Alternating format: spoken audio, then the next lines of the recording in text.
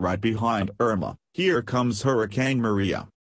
GO's satellite shows Hurricane Irma as it makes landfall on the Florida coast as a Category 4 storm as Tropical Storm GO's moves west in the Atlantic Ocean. Photo by NASA GO's Project Vlog Getty Images. Hurricane Irma may be gone, but the 2017 hurricane season clearly isn't done yet.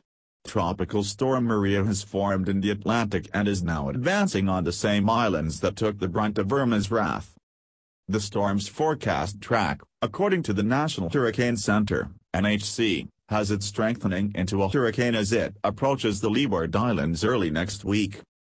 A hurricane watch has been issued for Antigua, St. Kitts, Nevis, Montserrat and the tiny, Irma-devastated island of Barbuda. Newly named Tropical Storm Maria expected to strengthen and affect portions of the Leeward Islands as a hurricane.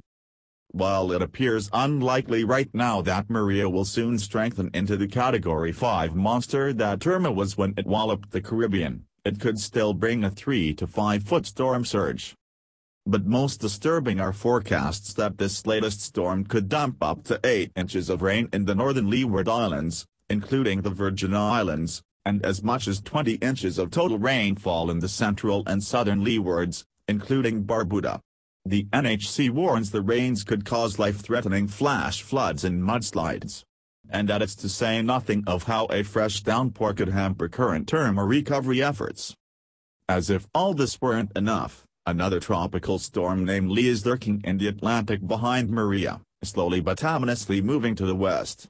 Fortunately, for the moment, it does not appear to be strengthening in intensity.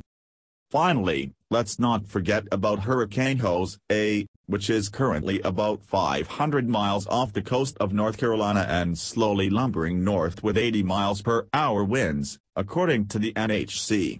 While Jose doesn't seem to be threatening to blow into town anywhere anytime soon, it could cause dangerous surf and rip currents along portions of the East Coast for the next several days. The main takeaway here, don't take your eyes off the Atlantic just yet. To jack into my brain and get more on the latest in science, tech and innovation, follow me here on Forbes, as well as on Twitter @IriteMac and on Google+.